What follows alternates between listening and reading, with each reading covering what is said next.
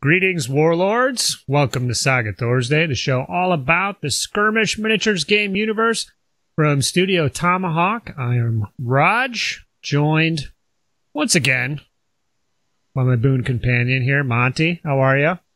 Rodge, I'm doing super. How about yourself? Yeah, pretty good. Weather's turning around, getting a little warmer. Yes, yes. I am extremely affected by the spring weather, Monty. For like 2 months straight here, I'm just going to be humming tunes, skipping around the house, and looking forward to it. Same. The Midwest, though, I'm sure we'll have another winter storm or two or three before we're through, but looking forward to warmer times. We made it through. Yes.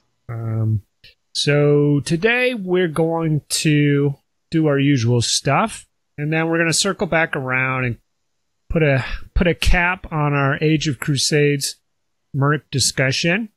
We're going to rehabilitate some of the Mercs that I won't say we spoke disparagingly of them, Monty, but we just didn't have a lot to say about them and their place. So we're going to try to find a home for those.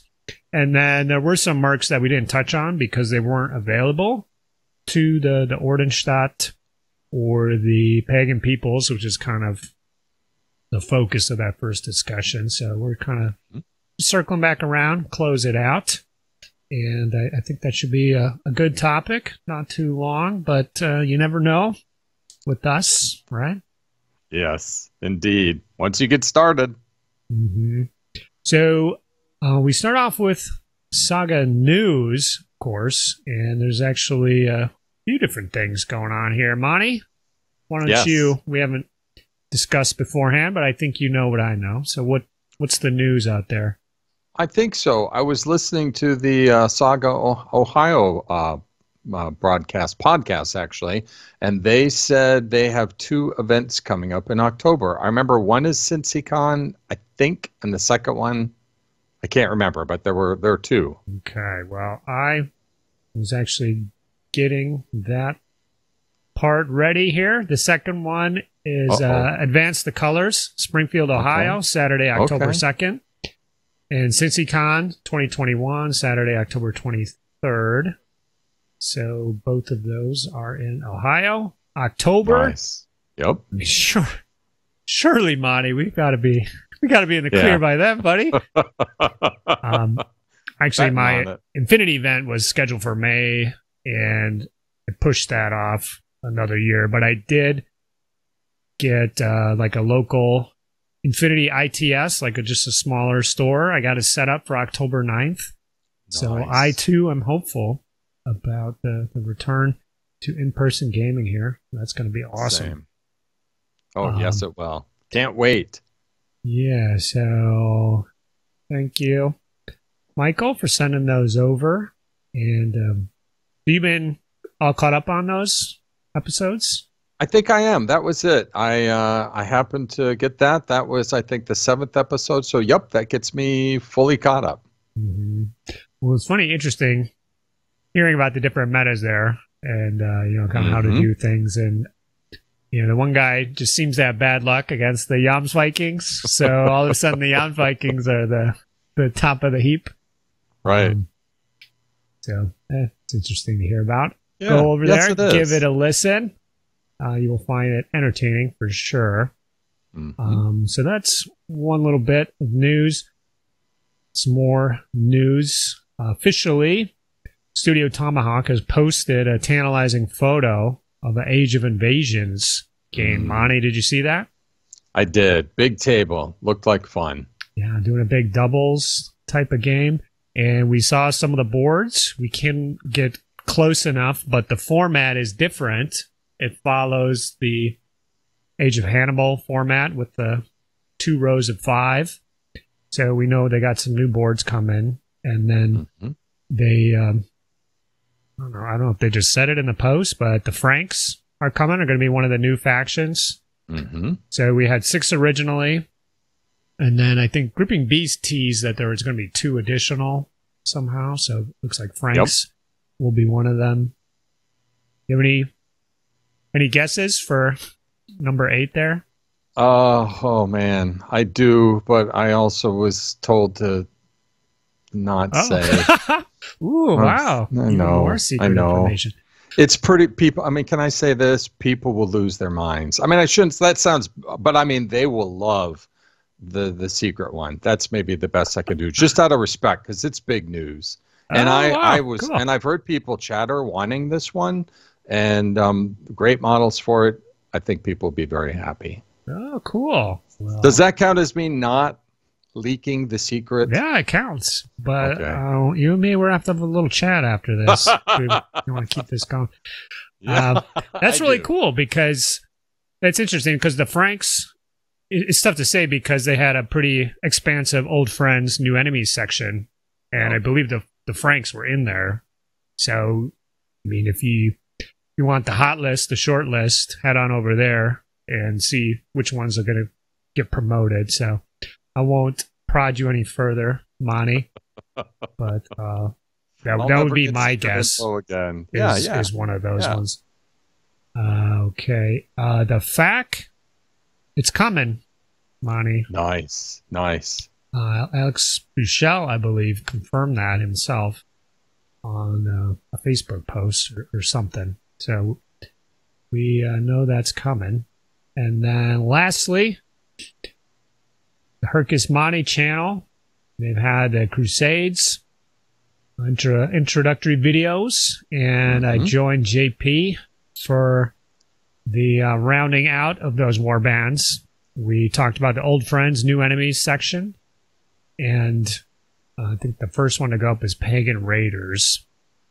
And I don't know if he included it or not in that video, and it might have been in a Hunt's video, and it might have got hit the floor, but we referenced about, well, how the new book is going to be coming out imminently because we're talking about those battle boards for our review.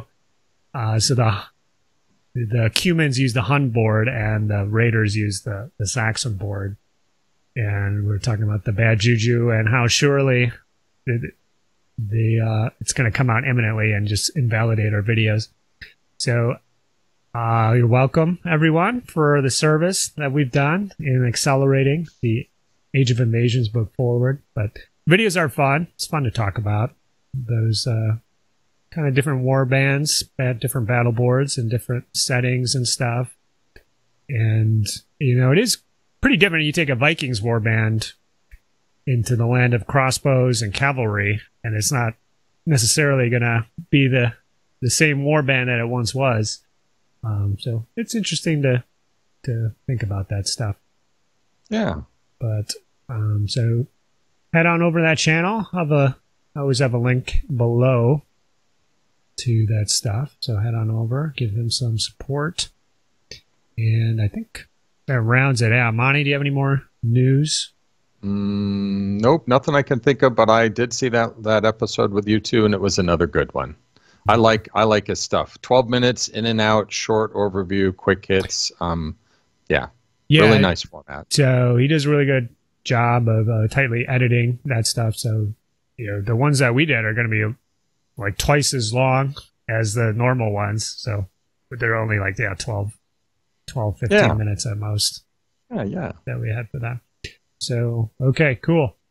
Let's pop on over to comments. I've got a few. Got it last time. Good response as always, everyone. Thank you for piping in, sharing your thoughts. We're going to pick 3 responses. And first one here will be Martin Teasdale. So he was the winner last time. So he picked up an Arab heavy cavalry box or a light cavalry box, because the other person, I think Robin, ended up getting the other one. So that's awesome. I mean, officially, Gripping Beast's offer was just a point of the metal figures, but for basically the last contest here, they've just been giving away plastic boxes, which is awesome. Wow. Yeah. Pretty much when you get, that's a whole war band. You spring for the Viking or the Saxon one. So he says, we were curious about how he did his pictures. So he's Pictures were taken with a Pixel 4a and a cheap light box that I got on Amazon. And he just did a slight color correction with Photoshop to make the color pop up like they do on the miniatures, as the contrast and colors were a bit flat on the original photo. The metal is not non-metallic metal, but the varnish he uses, Vallejo Premium RC, is really flat, and he likes that effect for historicals. He would probably varnish the metal parts in satin if he's painting fantasy stuff. Have you heard of this, Vallejo Premium RC? I have not. I was going to write this down because I'm always curious to find new products that, especially dead flat. You mentioned something else that was dead flat too. Yeah, the AK Interactive. Right. Very flat. Borderline too flat. Sounds like this might be in the ballpark. Yeah. The RC, I think, is referencing like RC cars. When I Right. did a little Radio research. control. So Right. Vallejo is Interesting. into a bunch of different other hobbies Yeah. as well as the minis. So that's awesome. Thanks for the tip. I know those Pixels do have a good camera. I recently upgraded to a Pixel 2a, Monty. So I'm about 6 or 7 years behind. Okay. The phone, Yeah, I see. the phone curve. I gotta wait till they get under 100 before. Good for you. Seriously. Make the splurge. It's madness. So, and that kind of plays on a different comment here, which is, love the miniatures you painted, seen them on Twitter. This is from Nano Dave, 1980. Mm-hmm. Wondering, have you done any painting tutorials on your channel? So, do you remember the painting videos that I did way a long time ago, Monty? I do. You're Men of Wessex, right? Yeah, so when I first started, I did some painting videos, and I don't know, those were okay. They weren't my thing. It was a lot of work to do those, and other people do them so much better. So I haven't gone back to them. But with this Pixel 2a Monty, it's got 4K video, so I was messing around with some of the stuff that I have, and I actually did a little bit of recording, so I think I can record some of my painting. The other reason I kind of stopped doing that was, I just wanted to spend my time painting stuff, not working on videos and everything. Well, I'm doing so much painting now that I think I could do a little video stuff on the side, as long as my motivation holds. So stay tuned. There might be something there with nice. My new fancy refurbished old camera here. So last one, I'm going to kick this one to you, Monty. Okay. This one is from Jake Russler. My dumb question from Twitter. So he poked me there initially. The activation pool basic ability. Can you explain how and when you use it for a newbie? So sure. He's not getting it. Sure. So, I mean, I think I understand where this is coming from. So, a huge part of Saga is your Saga dice. And unless you're, early in the game, you pretty quickly find yourself with not enough Saga dice. So when you're lucky enough to roll that rare, right, that's what we're talking about. We put it up in the activation pool. The rare becomes available once you put it up there, and then you have to find one other available unused Saga die, one you haven't rolled up and placed, set aside for your board. Put them together. Now you got two. Roll it onto your board, and that's your activation pool, right? Yes. So I think one of the confusing things is and I don't know this offhand, but there's active Saga dice, inactive Saga dice, and then there's like another definition. It's dice that you've rolled and allocated, dice that you've rolled but haven't allocated, then there's dice that are sitting off to the side. So basically, this allows you spend one dice, one rare on that ability, and it takes, you spend it, so that one dice goes over to your pile of unused dice. So that's another confusing thing, is you spend it right away. And then you can take two from that unused pile, roll them, and continue on with your turn. And if you just keep rolling rares, you can keep doing that till you're out of your 8 Saga dice, which is what you have to play with. Right. So it just gives you more Saga dice, and there's kind of like a risk or reward. Sometimes you might need a rare for something good, but if you really need another activation, or you need to do this ability, and if you just use the activation pool, if you roll a rare again, you can get the extra dice, and you do what you really want to. Exactly. Now the danger there is always whenever you have. Now this is pure superstition we're getting into here, Monty. But if you rolled either all but, so you roll one rare and then the rest are either uncommons or commons, you never spend the rare to try to get the other one that you're missing, because it never happens. So if you have 5 commons and a rare and you want to spend the rare to get the uncommons, it's not going to happen. You're going to roll two more commons, or the vice versa. You have 5 uncommons. I just need one regular rare or one common to do it. You're just going to roll 2 more uncommons if you spend the rare. So that's a pro tip. Sounds like you've experienced this phenomena yourself, Monty. Oh yes, without a doubt. Yeah, your Saga dice can bite you so hard. Yeah, so we're just having a little fun there, not to confuse you, but you use the activation pool to get more Saga dice, and it's very handy for those late game turns when you just have 3 dice, 4 dice. Going from 3 to 4 dice is a really big jump. Yep. Or 4 to 5. Going from 6 to 7 maybe is not such a big deal, especially depending on your abilities. So it's just a little risk-reward mechanic built into the board. Hope that makes sense, Jake. If not, comment again. We'll sort you out. Yeah. Using the written word. So, all right. I think that's it for comments. Nice. And let's get to the hobby stuff here, Monty. You sent me some pics. And I'm looking at some Teutonic Knights here. And these... We've been playing on the simulator. These are some scary looking dudes. Yeah. These are pretty gnarly fellas. I wasn't showing them the proper respect on the tabletop simulator, but if you show up with these guys, I know. Yeah, so I should explain, like, these very figures you're looking at here, this is what pulled me in. I had no plan in December. I didn't walk around with a burning desire to paint up a Teutonic army. I didn't like what I had, and a buddy made a suggestion, and I looked, I'm like, oh, these guys are cool, and you can kind of mess around.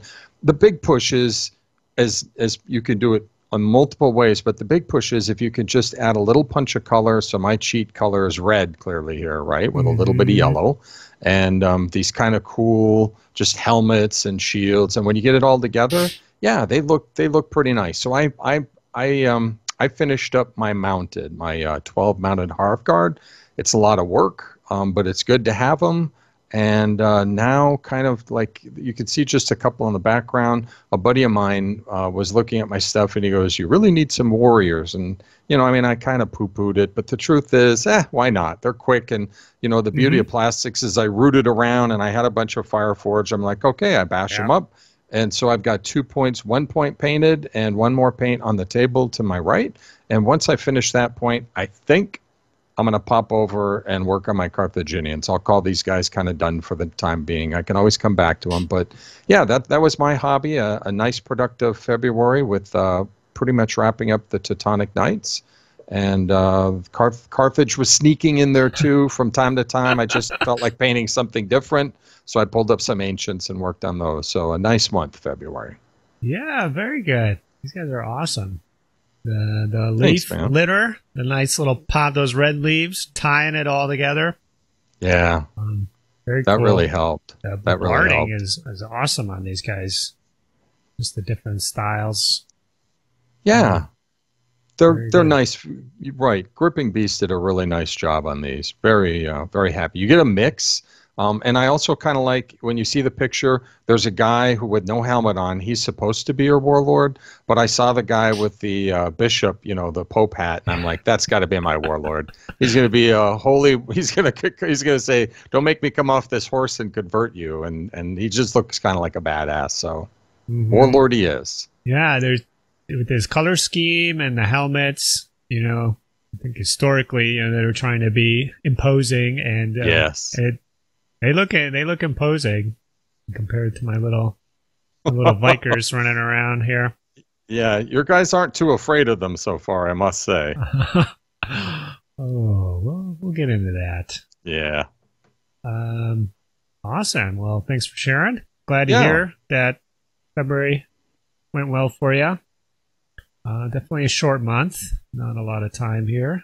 This episode snuck up on us for sure. Oh, yeah. Yes, it did. Okay, so last time I talked about I was doing some oil painting, not on the canvas, but on the models here. So I've got 2 commissions that I finished recently. So the first one, let's look at the big demon guy. Yeah. Gosh. Dang. Bandits. Dude. So yeah, these are primarily oil paints. The colors are basically primarily oil. So we start with an acrylic base coat, do the shading with the oils, and then if I need to, I can go back with acrylic and kind of just do some little pin highlights or something like that. I don't know. Do you have any? I've got some thoughts to say, but just looking at them, do you have any questions about what you're seeing before you based off? Well, I do. So first of all, like the great thing about our hobby is a buddy of mine says life is too short to paint, bad miniatures. These are fantastic. I mean, they are so colorful, so unusual, number one. So number 2, the acrylic. So like when I'm looking at the big boss, is the acrylic the purple or is the purple scratch mixed in oil? I'm not sure. Yeah, so on the big guy, the armbands, yep, those start out as purple. Oh, wow. And his skin, which if you look in the cracks of his like belly and stuff, yep, was like a kind of a brown. Okay. And then you can kind of see there's maybe like a lighter brown on the horns as the starting. So on some of them, like you completely cover with the oil, and then some of them you like leave, some of the acrylic uncovered. So one thing, I'm still like working through this. There's so many different techniques I think you could use with the oils. I mean, because you can do the washes, and you get at your Q-tip and scrape it off, slough it off. You can kind of blend on the model. One thing is you can even just, if you're getting started, I mean, you can just paint the same way that you paint with acrylics. You can paint the same way to start with. You're probably like not leaning into the strengths of the oils, but so every once in a while when I was working on these guys, and so what I mean by that is like you're mixing colors, like on your wet palette or something. Like you don't have to do that. You shouldn't do that. Like if you want, you say on these, if we're looking at the gray or something, there's like a darker kind of gray. He zoomed in. So if you want to go to my Twitter or Instagram, you can kind of see these guys closer up. So the gray just kind of, if we're talking simplistically here, we have like a dark gray and then a light gray. Right. So like with acrylics, you might, there's a couple different ways you could accomplish that. But you might paint it dark and then you mix the dark gray and the light gray together and then, do a little bit more and then mix the paint some more and work your way up to a highlight. Well, you could do that with oils. You can also put cover about half of it with the the light gray, about half of it with the dark gray, and then use your brush to smudge in between, and you do the mixing like right on the model. Oh, wow. Okay. So like okay. so that's, if you mess it up, you can use some spirits and kind of dissolve what you did, wipe it off, and you can start over again and do it again. Okay. So like, you were talking, that sounds like a super ability, something you'd like to be able to do. All right. So yeah, that's one thing you could do. I know, kind of doing highlights and like micro textures with the oils works really well because the paint doesn't dry. So like if I was, I don't know if we want to jump to Blackjaw here, the orc. Okay, can do. Yep, got him. So the big guy in the middle, he kind of has like that gray part there. Again, I can't. Yep. This is a group shot, but if you zoom in, there's kind of like little texture, little dots and stuff like that. So if you're doing that with like acrylic, I use like a little tiny brush typically, and the paint dries out pretty quickly. So you're going back and forth to water, right? When you have such a little tiny brush head. Well, with the oils, like it doesn't dry out. Like you can just keep going, like, and do, maybe probably like 5 to 10 times as much coverage as you could with acrylic, in a comparable, just doing little tiny dots or highlights, like if that's your thing. So it's just interesting to play with. Now, you definitely need to start with an acrylic base coat, and the oils are kind of translucent depending on which ones you're using.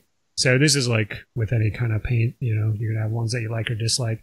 So actually on the orcs here, the skin, I started with oils, and like it wasn't really working. Now the quality of these models, I mean, I did a good job on them, but it's kind of suspect.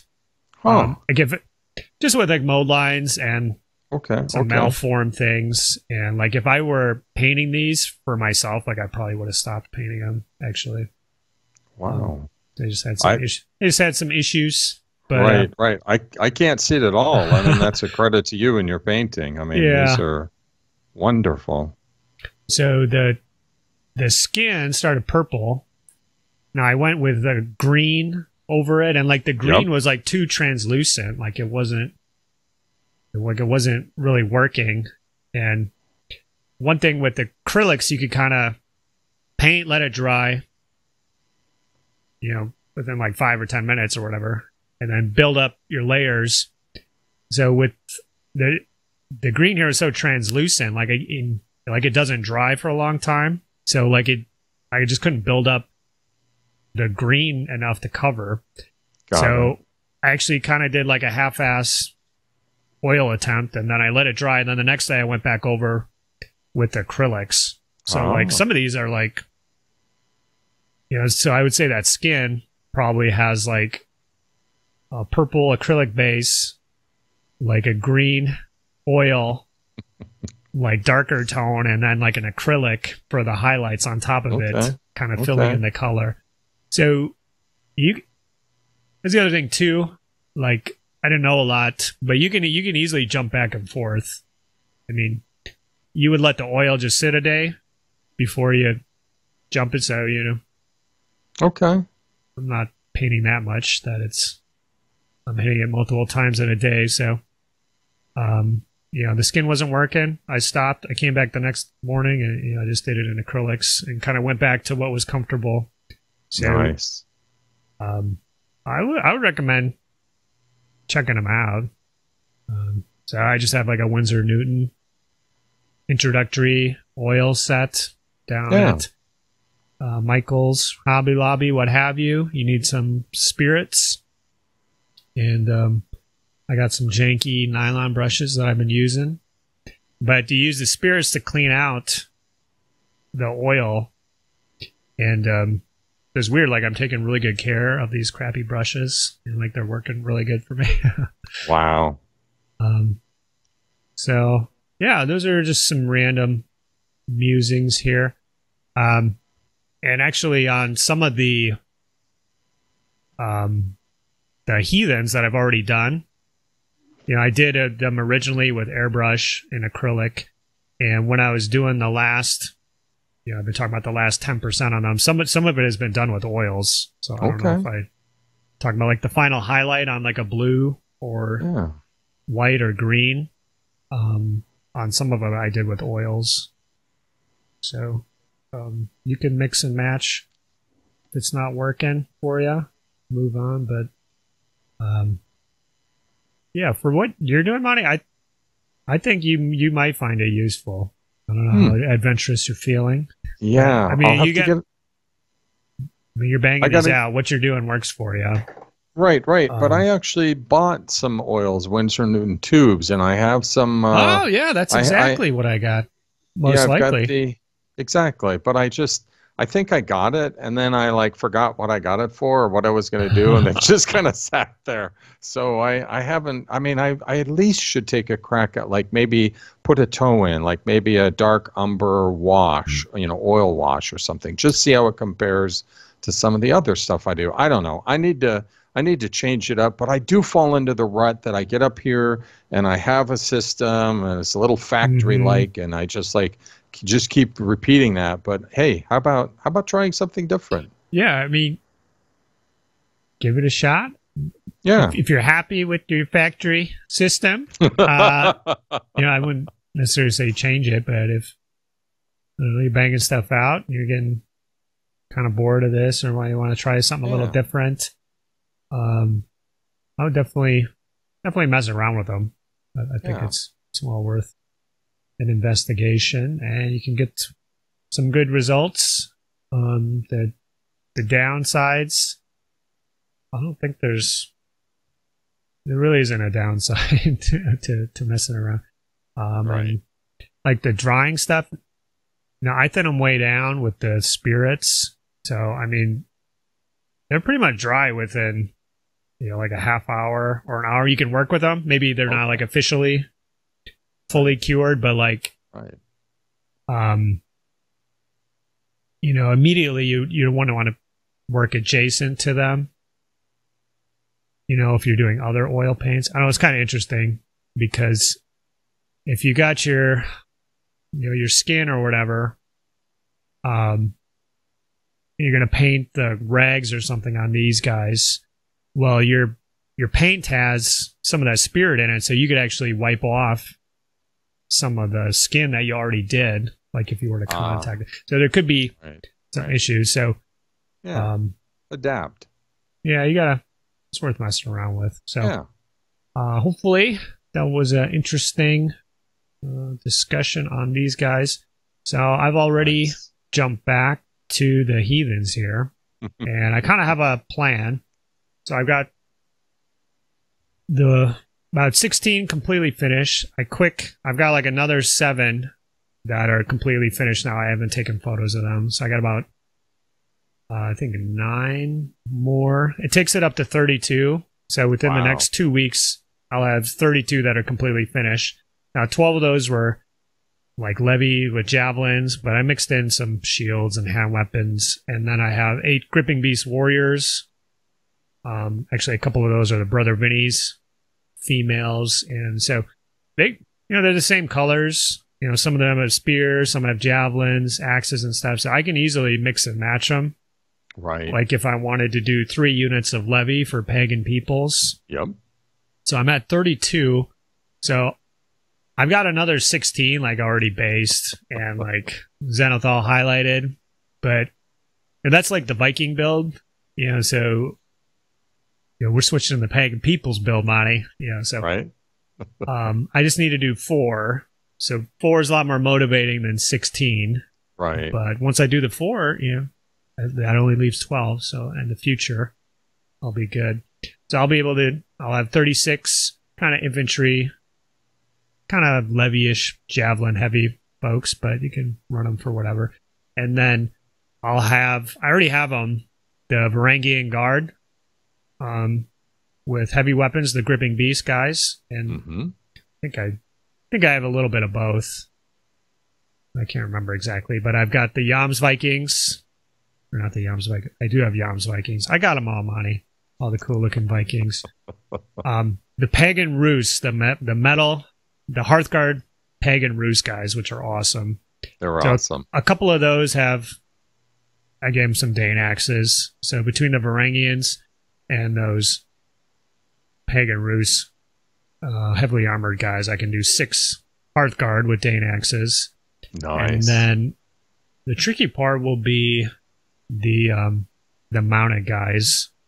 So I've actually got an order of V&V miniatures cataphracts. So the riders are like perfect. The horses, I mean, they're cool horses. I mean, I can make cataphracts out of those, but I'll just use like regular steeds. So you have some heavily armored, they're kind of Eastern looking riders just on regular horses is the plan.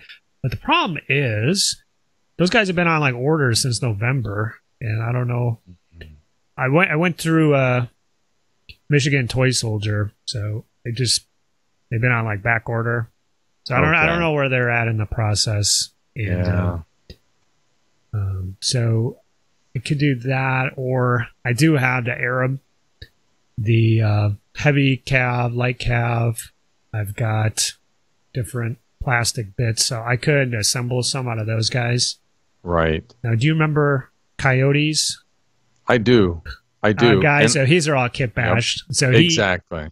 He shows the way if I want to go that route. Yeah. So I'll probably try to find a link to that below. It's just a forum thread with his Eastern Prince riders, and he does a really good job kit bashing those. And those are primarily the Arab heavy and light cavalry. I think he does for those. Right. So I'm just going to concentrate on the infantry for now, and then in a month I will think about what I'm going to do for the riders. So that's the plan currently. Maybe by then the shipment will show up. Yeah, hopefully. I mean, they're really cool models. And then got the cataphract horses. I've got some Byzantines, and I might just mush them together. You know, right? Might not be able to resist. I like that unit, that legendary unit. In both, I think it's in Crusades, and I think it's in the Viking book. There's a version of it, one in each. I think it is. Basically, when they charge, they give the enemy a fatigue. So yeah, that's a great start. That's a good ability. That's a good start, like you say. Yes, it is. So I wouldn't mind running those guys for sure. Okay. Well, that's it for the paint chat, I think. Monty, we got some games in. We did. I'm going to talk about... We can touch on our game a little bit, but I'm going to let you... I think you got some other games in, judging by this image you've provided. Right. So, yeah. I mean, February was also a good month for Saga. I got a couple, 3 games on Tabletop Simulator, and here in Minnesota, the club is pretty empty. It's a big space, and a few buddies of mine are, we meet up, masked up.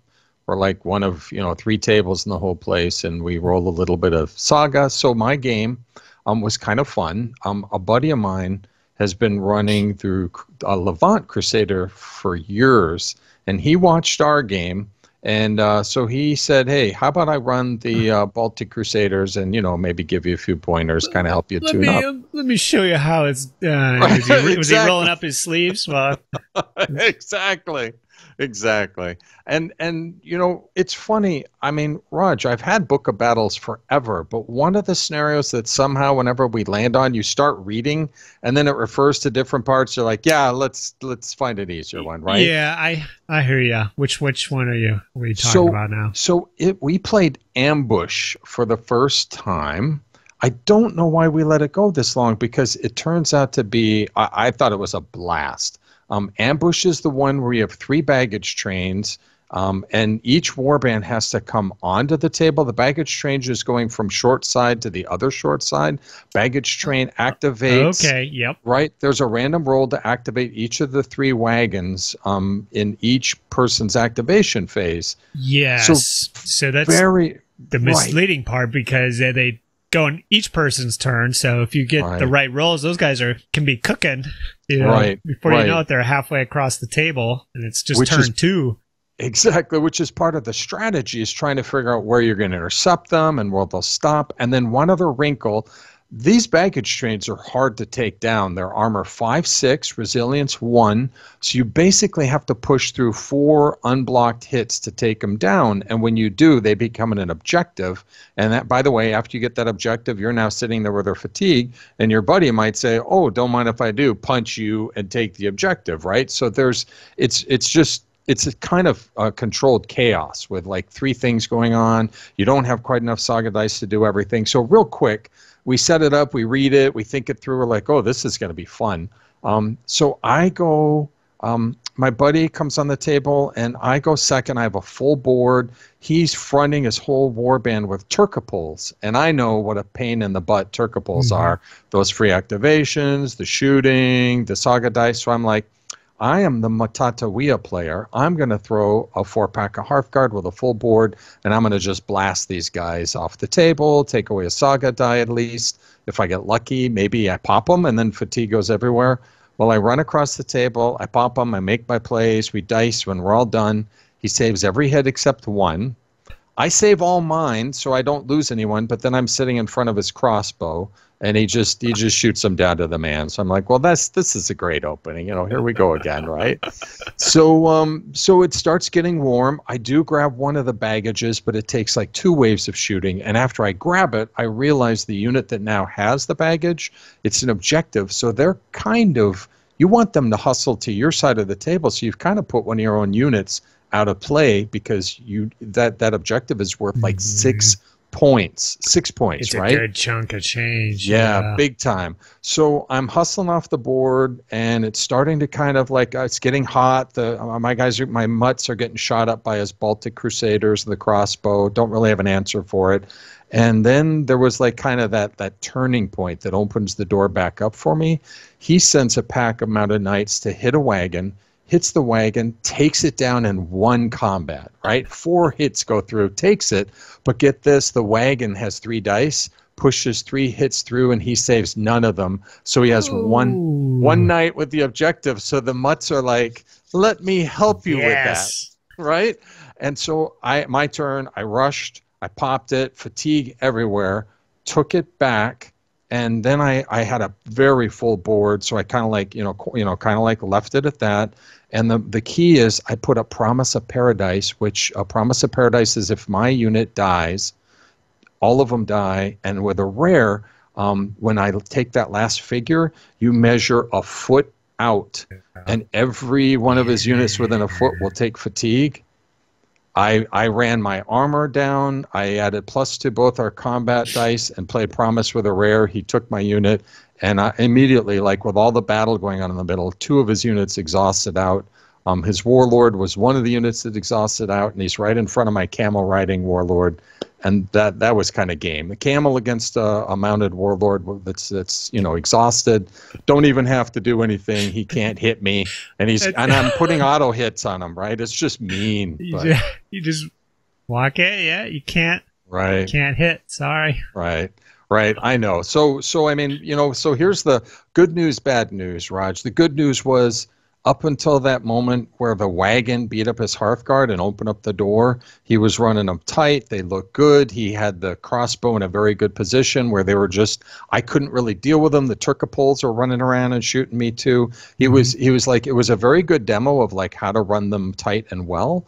But boy, those mutts are fun. And the board is so janky in a way that, like, I could see my buddies looking at my dice. He's thinking, I'm looking at my dice, I'm thinking, and he doesn't have any idea, and neither do I. Like, I mean, I know I have these abilities, but till you punch me, then I'm going to, like, look and think and go, what about, and just start grabbing things, just like that Promise of Paradise. I mean, that was that was a nightmare play. Just exhaust out his key units like it did, and I think it was six fatigues dropped on his warband in one turn. You can't come back from that. Yeah. Anyways, it was fun. That's what Saga's all about. We laughed and we put it aside, and it was fun. That's awesome. Sounds like a blast. And he was using your models? Yeah, he was using my models. So that was kind of fun, right? I just finished painting them, and my Matata, the latest version, had never seen the tabletop. So in one fell swoop, I got both sides. It's good inspiration for painting. I mean, that's what I need. Sounds like it.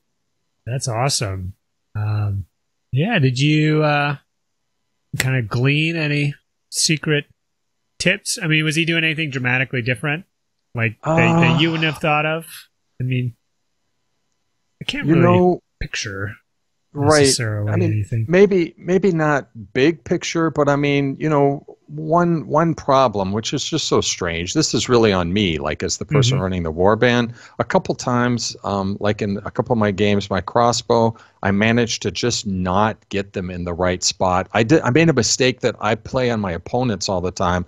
I was so worried about them being run down that I put them in rocky ground, and then they were kind of out of the way, and then it took 2 activations to get them out of the rocky ground and kind of towards the middle. Then the game was over. So it kind of drove home the importance. That crossbow unit's got to be front and center. It's got to be popping off shots and driving up the pressure. And then the duality of both the Turcopoles are driving me mad and the crossbow are driving me mad. Which one do I want to charge? And then, as you saw, I rushed across the table. I hit the Turcopoles, and then, as sometimes happens in Saga, it all goes sideways.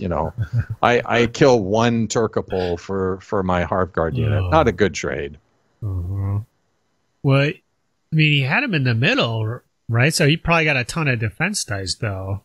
He did. Or no? Is it? That was his key. Although this is my bad, right? Because I mean, I've run Turcopole, and you're kind of new. So we were dishing defense dice, and then like the fine print, I realized like a little later is that your Turcopoles give you 2 defensive dice to mounted units that are within short.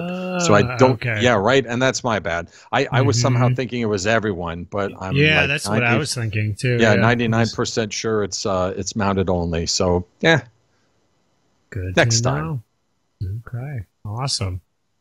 Well, I'm glad to hear you've been getting the games in. Having some fun.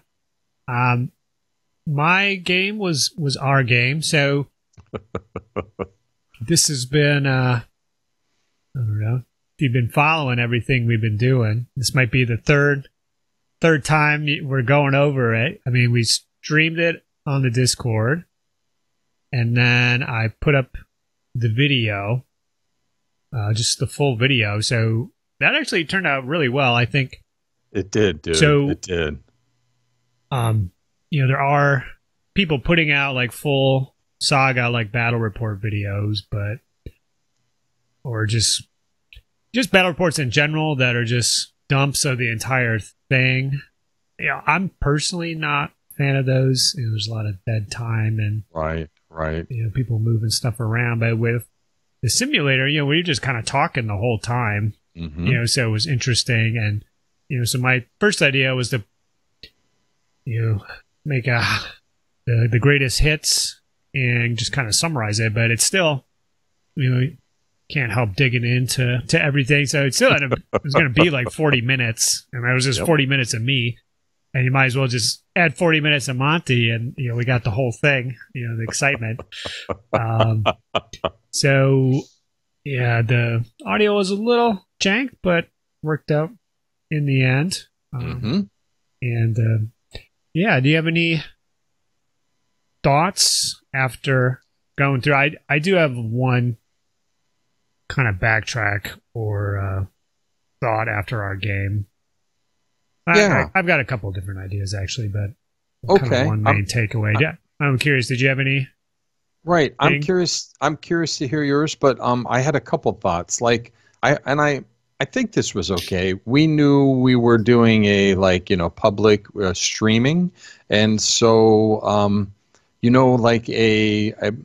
just say a pretty serious player, a tournament player, a poker face player is going to be, kind of quiet. You're not going to talk out all your thoughts, as you have them, which is exactly what I was doing.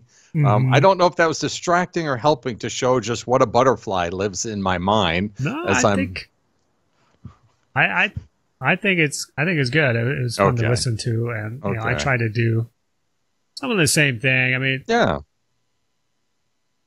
I play Saga. Those first couple activations and laying the dice down is pretty tough for me. It's going to take a good 5 minutes of thinking, and you did good filling the dead air, at least while I was thinking, Monty. So it was good. I think one mistake that I made, which you kindly made a mistake, but I didn't even think about it until later, was I was the one who put down the woods that your crossbowmen eventually went into. Right. So there was a mistake to put down the small woods. I should have put down the large woods, because then it would have been almost impossible for you to block out the teleporting. So, but you made a mistake by not, just putting a guy back to block it. But in the first place, I should have put down the large woods, which would have stopped it. You wouldn't have had that chance unless you had pulled everybody back, specifically deployed your unit to do that. And I don't know if you consider warriors or splitting up your levy specifically to do that. It might be worth thinking about. I'm just thinking of that right here, right now. I wasn't thinking about that in advance, but and then the other thing that kind of got me was that last combat where my Dane axes went in to your Hearthguard. Okay. And you actually killed 3 of them. I killed 4, but it kind of shows how vulnerable those Hearthguard are, and how lucky I got. Obviously we saw how lucky I got, but I think the Turkable combat was extremely lucky. Because I really need you to have fatigue so I can take my armor up. And I think you did a good job of keeping the pressure on in that game to make me have to go in without that bonus. And, I had the numbers and could kind of dictate it a little bit. But, those are kind of straight up combats between the Turkopoles and that Hearthguard unit. And then I think even the follow-up fight with the mounted guys, their third combat. Because the Turkopoles, I was going in, I was armor 4, and you had 8 attack dice. Right. So it should have been depleted down to half strength for doing that. So at the end of the game, I was thrilled with how the Hearthguard did, but now I'm really thinking, it was obviously I got lucky, but I really got by the skin of the teeth with the Hearthguard there. I really need to make sure the levy go in first, or otherwise it's just going to get really dicey like that, where I needed the luck to be on my side, because I was getting really dicey with it, put myself out there, so the dice came through, but it could have easily gotten very ugly the opposite way, just with that Turkopole combat. But I just felt I had to go in against them. But should have been way closer, obviously. Exactly. But they would have, now that I think of it, right? Now going back, I think that there were 2 reasons, and you had a very good observation. I should have at least had 1 unit on foot.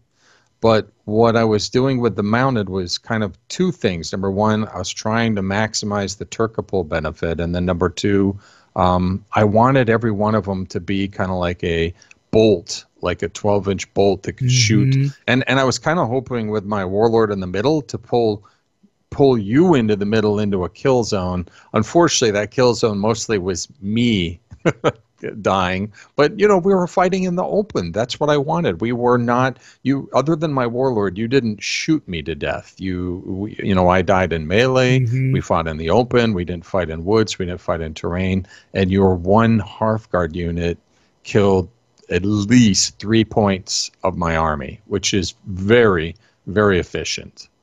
Very efficient. Yeah. Yeah, that hurt. Not going to lie.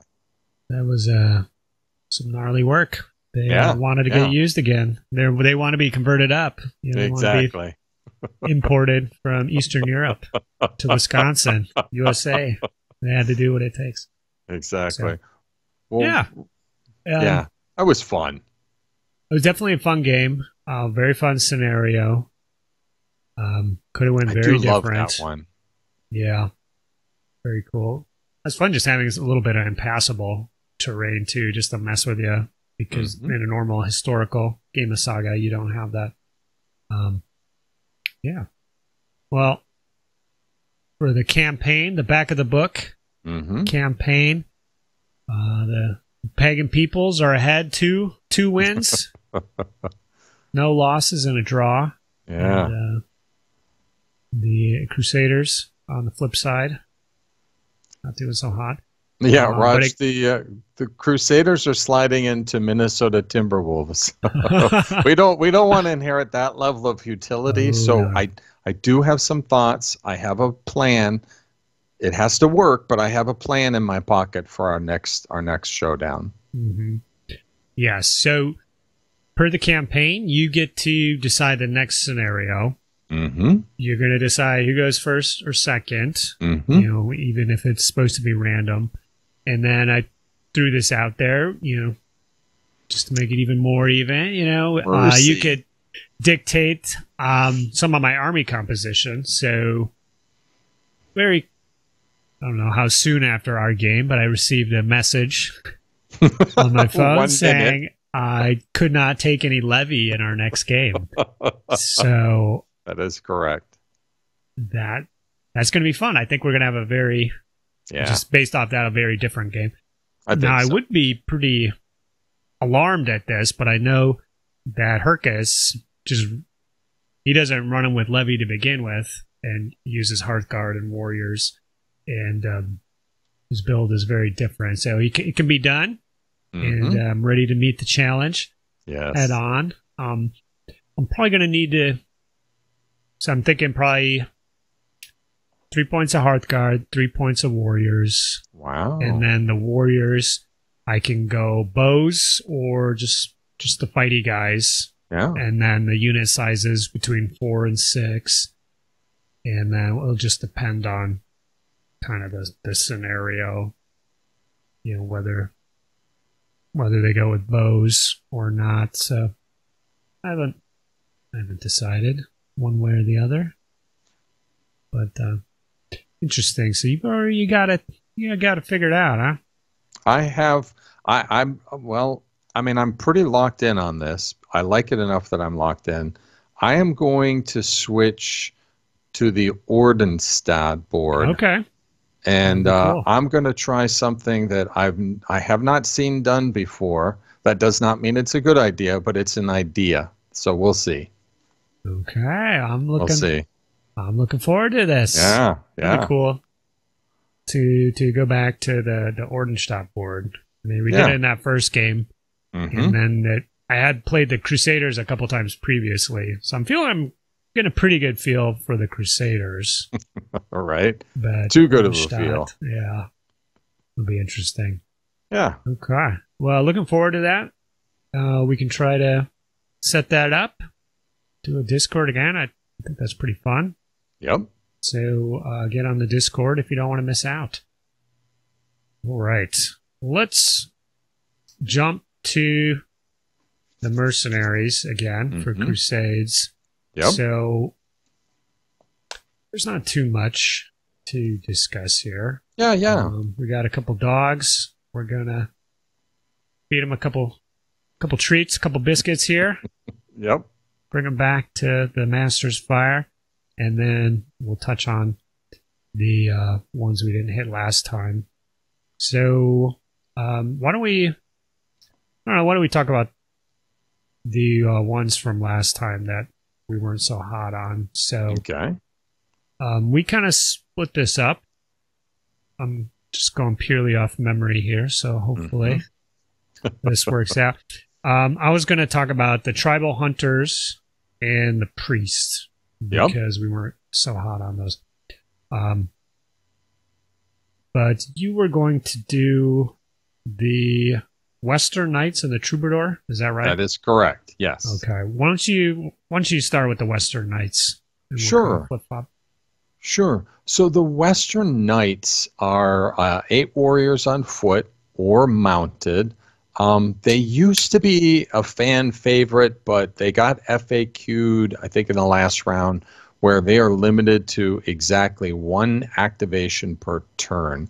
And especially for the Western Knights on foot, that means they're moving around at a rate of 4 inches, right? One short. Yeah, so that's tough.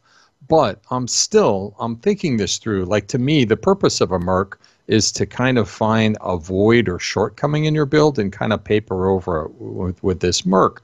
And so with your charge, you said look around and see who can field the Western Knights and then find the one that you think might use them the best or could use them the best. So I went through the book, I looked at the different factions that can field them, and I think the Spanish match up well with the mounted Western Knights. I picked mounted because they're still super tough.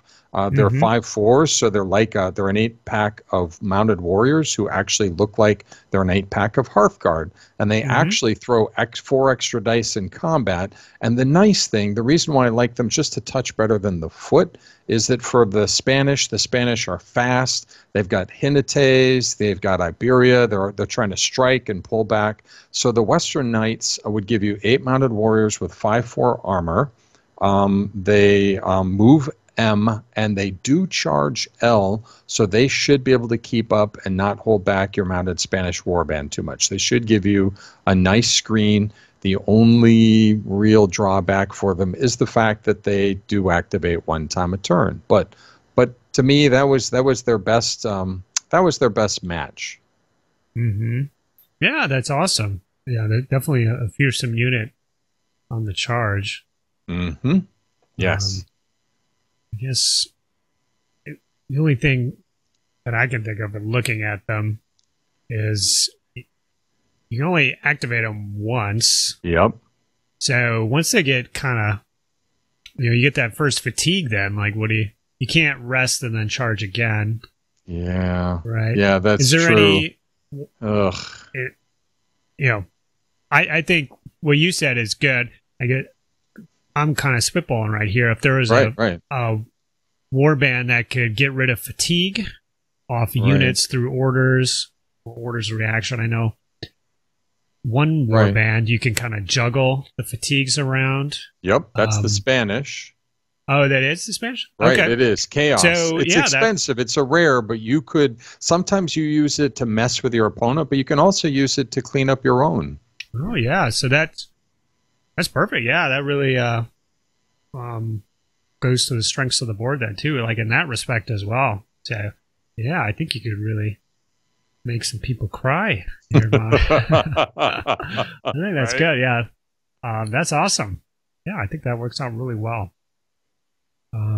So yeah, way to go. I think you met your charge, sir.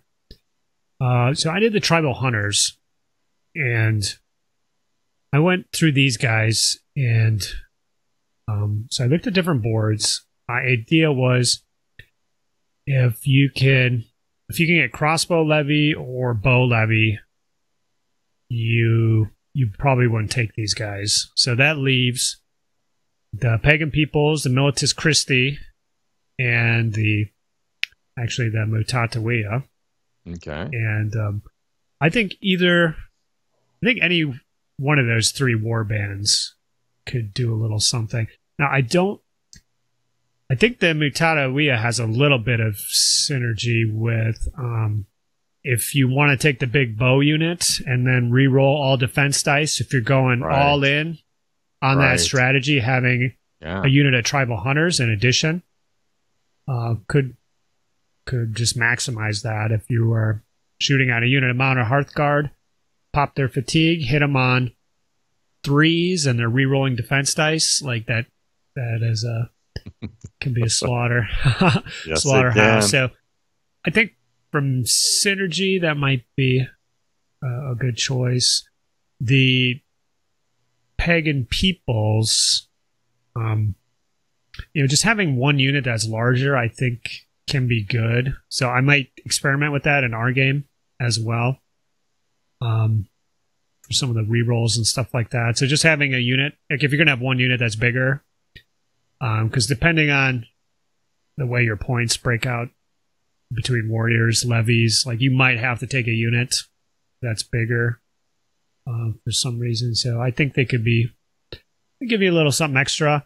The pagan peoples can put a ton of fatigue on the enemy just through annoying activations. So they should be able to use the coup de grace shooting ability frequently.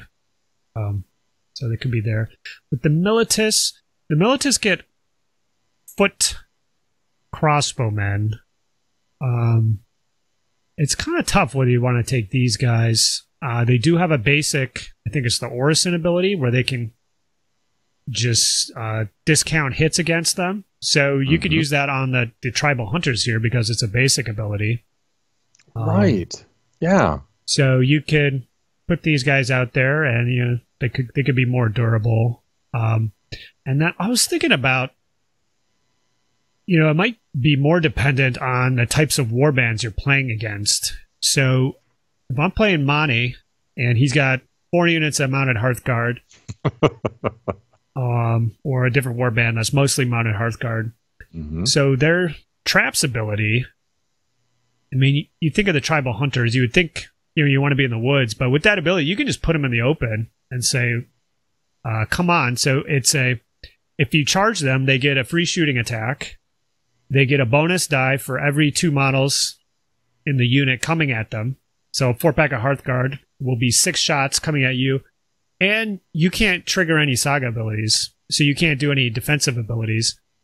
Now, the Crusaders have that Orders overarching ability that would kind of get around this, but like, I don't know, like the Ordenstadt have a couple specific, shooting defense abilities to keep their guys alive. So I could put you put yourself out there where I'm shooting at you in the open, and if you want to take them out, you have to take 6 shots, just straight up. Wow. And I don't know, you got the cojones for it? I don't know. Yeah. Are you going to spend your dice coming at me and taking the 6 shots? And you could even kind of corral them in, if depending how afraid you are of the dice. So you want to send your mono Hearthguard against these guys? I don't know. No. I don't know that you want to do that. And then there's still warriors, so when you come in, you're going to take 8 attacks. So, there's several scenarios, where you declare a charge with 4 Hearthguard. You have no Hearthguard at the end of your melee, and, I still have 5. I'm still generating a Saga dice. What are the chances? Yeah, they're pretty good, Rodge.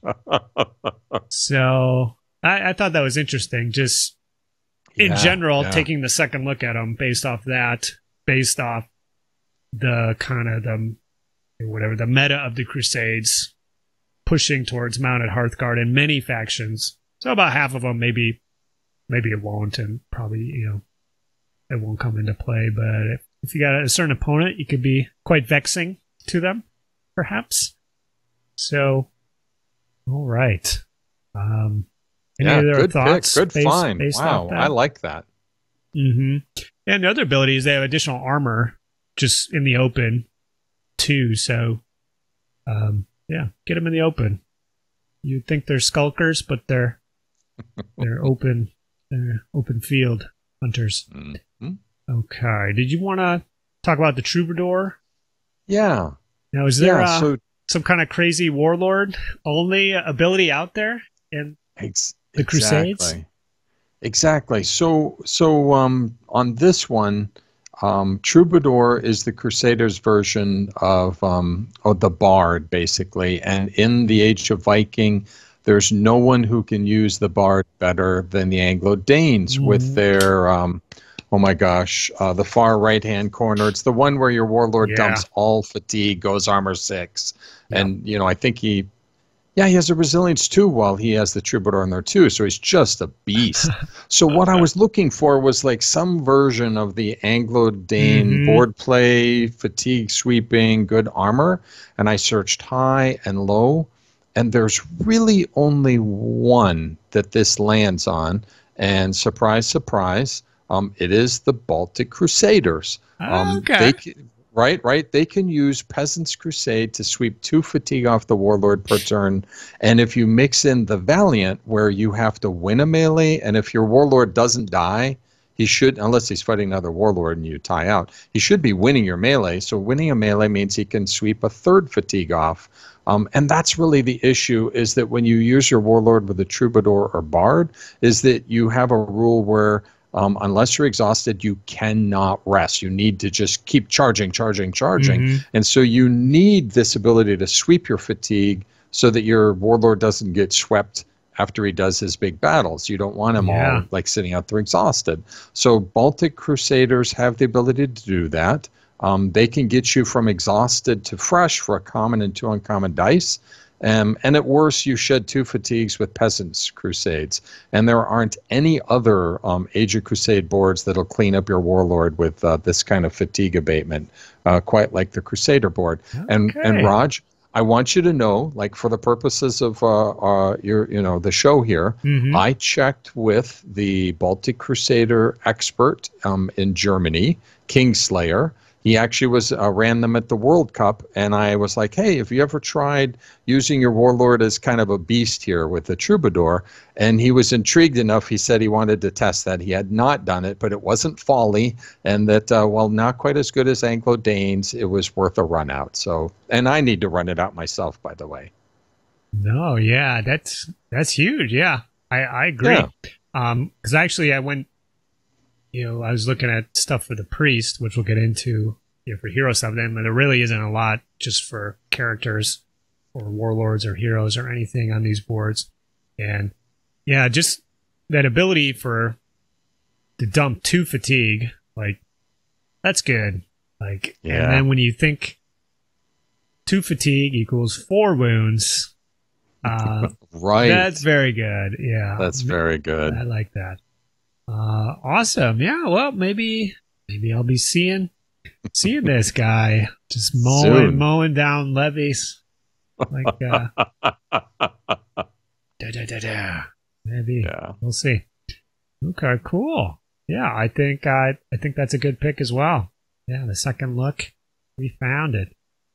The one for me was the priest. And so like I said, I went just to double check, he's loyal, so he can benefit from the battle board abilities, and maybe there's different ways having another hero out there could benefit you, but there really wasn't anything that I found that he could take advantage of. So it came down to the rares and which warbands use the rares. So actually, right. This one was kind of another top 3 as well. So I was just kind of looking for, like, what can you do with a rare that is, like, completely amazing? Because some of them are out there.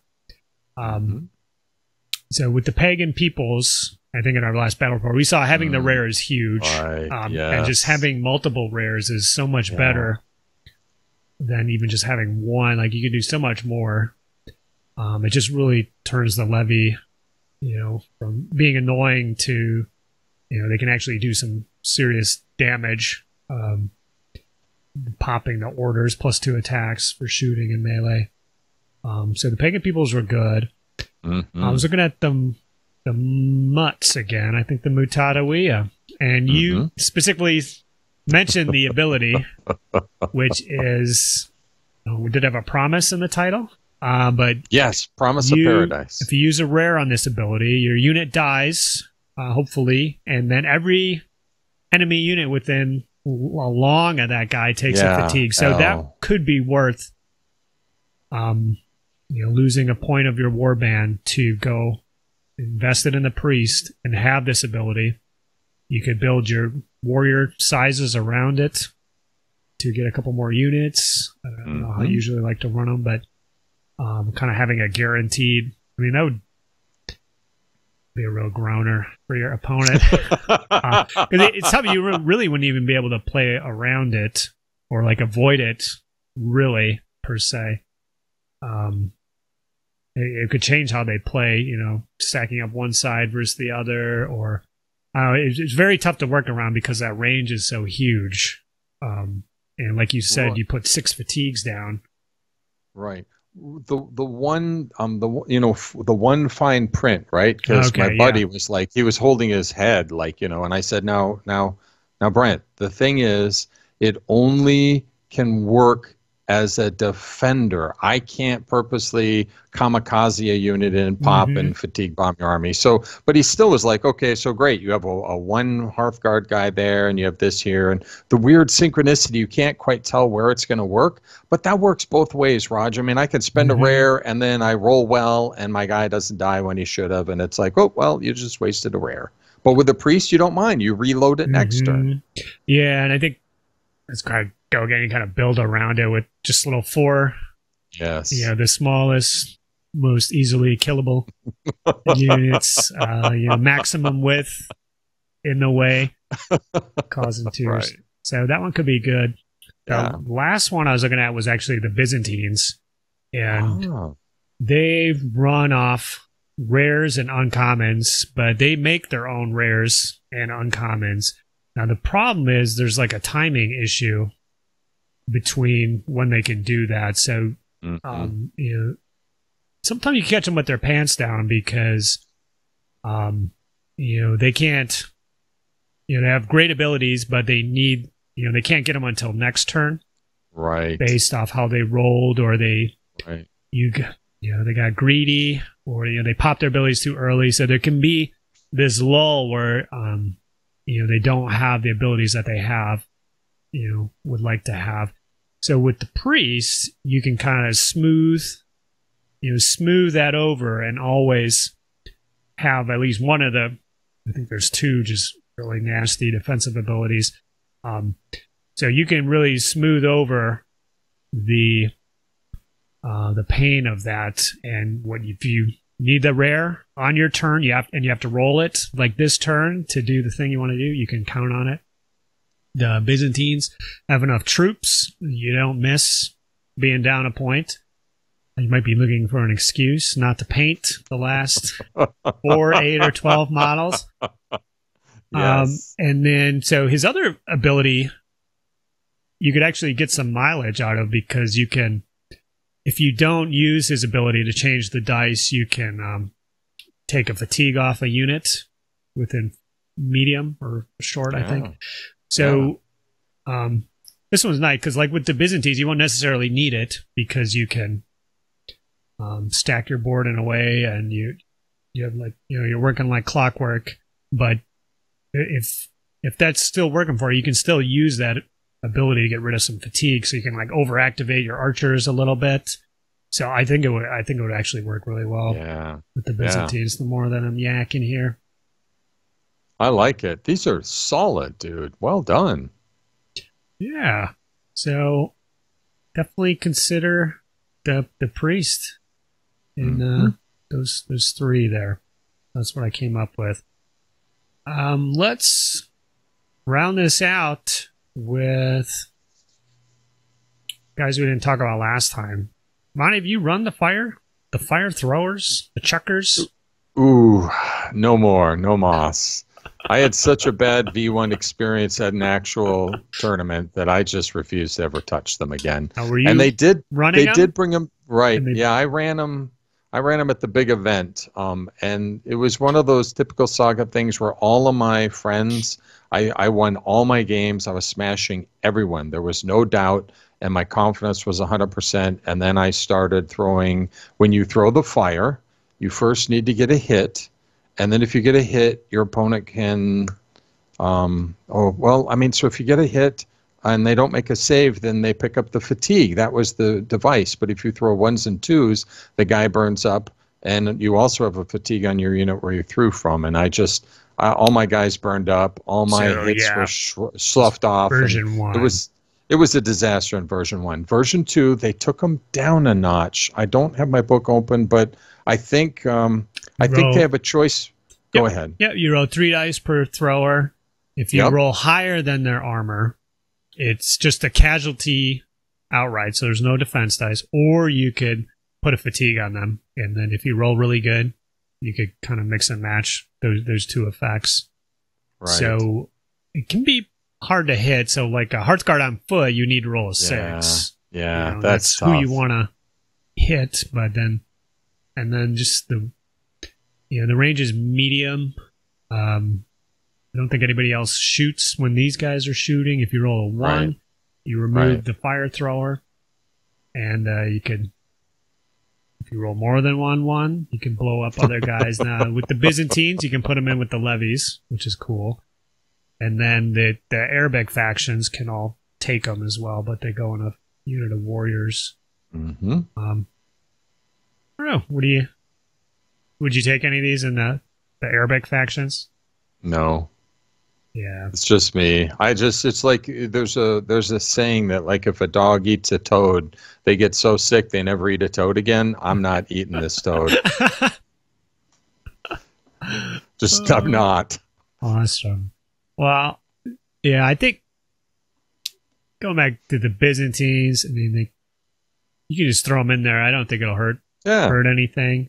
Yeah. I don't think you build your battle plan around it, but the big foot. I mean, you're gonna have some big foot spear guys, so you throw these in there, so it doesn't hurt, archers or crossbows. They kind of have a tough time taking things out, anyways. So if you can shoot first, put a fatigue on them, roll in with 4 attacks. I don't know. You can have some fun. I don't think it'll hurt you. Again, if you have 3 or 4 points of levy, throw these guys on top. I think you could have some fun. But yeah, not necessarily a great strategic pick, which I think was the point. People don't like it when their models get burned alive. Fireballs out of control. Exactly. So the next one is the Fanatical Pilgrims. Yeah. The infamous pilgrims. These guys are solid. Pretty much I don't think anybody that can take these could take them and not regret it in the slightest. Obviously, there's extra synergies with the Crusader board, the Levantines, and being able to benefit from many of the abilities. Right.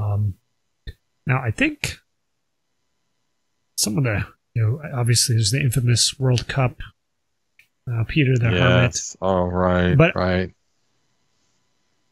I believe they ruled. Now, is there something with Peter the Hermit? Because I thought they made like a FAQ or a decision to allow multiple fanatical pilgrims when necessarily you wouldn't allow that. Or does Peter allow that? Right. So I think the event organizers up until the World Cup sometimes limited the number of fanaticals you could take. Mm-hmm. But I understand that Studio Tomahawk got the message loud and clear. It was just brutal. There's this machine where they're self-perpetuating motion machines, and they could completely destroy your army in 3 turns. So the FAQ, which is upcoming, will do something about that. Mm-hmm. Okay. I'm looking at it right now. And actually, something could have been done in the prior FAQ with the way that they generate Saga dice. So basically, everyone you kill will give you a Saga dice. So with the pagan peoples, they said there's an ability to generate Saga dice, and you could, based off of unit size, you could generate a large number. So like 7 or 8 or more. And it was fact that you can't benefit from that ability if you don't have the exact number of dice. With the Hermit, or not the Hermit, the pilgrims, it was fact that you don't need the exact number. So you could have said, you know, if you go in and kill 10, you know, they can't use it because it says, you know, pick a Saga dice for every model killed or something. You know, exactly. You could look at that wording. You could have decided it that way. So they clarified it, but clarified it in a way that, you know, made them better. So if you just have, you know, they kill 5, you only have 3 Saga dice. Well, that's fine. You know, I'll take the 3. Mm-hmm. Now, Rodge, I had one thought, because believe it or not, I was looking at these lads for my Baltic Crusaders. There is an FAQ that even though it says when they're in their warband, they count as pilgrims for the purposes of the saga abilities, the FAQ says for Levantine. So I can take these with the Baltic Crusaders, but it doesn't unlock. It doesn't let my board flip up top and start using all the pilgrim abilities. So just to find a small bit of nuance. And then my thought using them against you was that you're going to be heads up. You know what I'm trying to do, and you're going to just work around these guys. You know, they are going to be a plug. They're going to be a wall, but you aren't going to be like, you know, curse you, fanatical pilgrims. You're not going to hand me dice when you don't have to. That was my hunch. Yeah. Well, that's interesting. I frankly, I wouldn't mind playing against them just to see how to play against them and kind of, you know, see what works or doesn't. It'd be very interesting. So, yeah, it's up to you. I wouldn't mind giving it a crack. Yeah, I might very well just avoid them or, you know, do other things. But if, depending on the scenario or something like that, you guys are raiding the Abbey, you know, bolstering the ranks for the campaign. We need every last man. Exactly. That could be awesome. Yeah. That's really interesting. The interaction with the Baltic board. Okay. Is that all of them? Are we leaving out any? Did we talk about the Horsemen last time? The Eastern Horsemen? I think we did.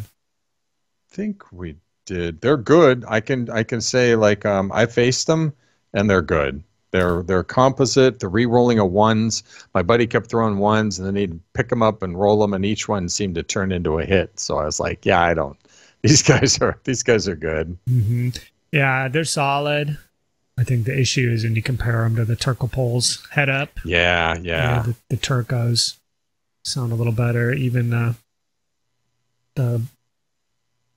Chorny, Klobucky, the Black Hoods, so that they have a variant where you can kind of give them javelins instead, make them a little bit more melee oriented, but you still want the Turco poles. If you could take both, I think you would always take the Turcos. One thing I was looking through the FAQ that came up last time was the sailors. So I'll just reference it now because this is an open question, and I apologize since it wasn't a fact. They can drop their armor by 1 to gain 4 attack dice. And the fact clarifies they can do that more than once. Down to a minimum of 2. So you could do it twice. So if you're fighting these sailors, quickly reduce their armor if they have fatigue yourself, or else they'll be doing it themselves. So exactly. That's super cool. That's awesome. I mean, because just to confirm, you know, it says right here I can go from 8 to 16 attacks. I'll take that. Oh yeah. So, nice. Yeah, I think that's it. I think we hit them all. I mean, between I think so. The Ordenstadt and the Pagan Peoples, we could take most of the options. So it was just a few that we were missing, and I'm really glad that we went back to the other ones. Agree. You know, we kind of thought on it a little bit more, and we found where they could fit in. So that's really cool. Yeah, I think that's about it, Monty. Sounds good. You know, at some point, I guess we could probably do something similar with Age of Vikings, but kind of on a Crusades kick, personally, maybe right now. And then obviously probably Hannibal is going to kick into gear at some point. I think I'll need some physical games for that to get my mojo going, and you know they've got some Merc choices there as well. Might be worth diving in. Yeah, it was fun going over these. And yeah, I think that'll do it for this March episode of Saga Thursday. We'll be back in a month or so. I might have something before then. I don't know. We'll see. Check back. Thanks, Monty. I'll talk to you guys later. Bye-bye. Saga!